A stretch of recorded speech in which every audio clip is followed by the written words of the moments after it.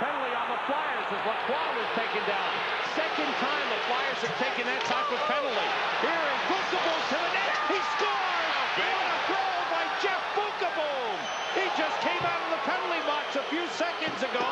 On the delayed penalty call, Beukeboom gives the Rangers a 2-1 lead. You see how quick the hands were? That was like Guy Lafleur moving in there. Wow, what a backhand shot that was. Great penalty killing.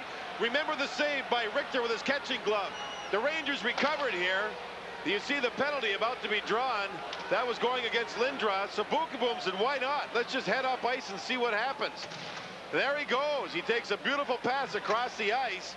Forehand, backhand, top corner. What a beautiful play. So the Rangers score to make it a 2-1 lead. Look at Beukeboom. Right side, left side, up top. I think the Flyers have been in the Rangers zone for the whole 2 minutes, it seemed like, or nearly. And maybe their power play unit was exhausted by the end of it and not scoring. I also credit Kevin Lowe. He was tripped up.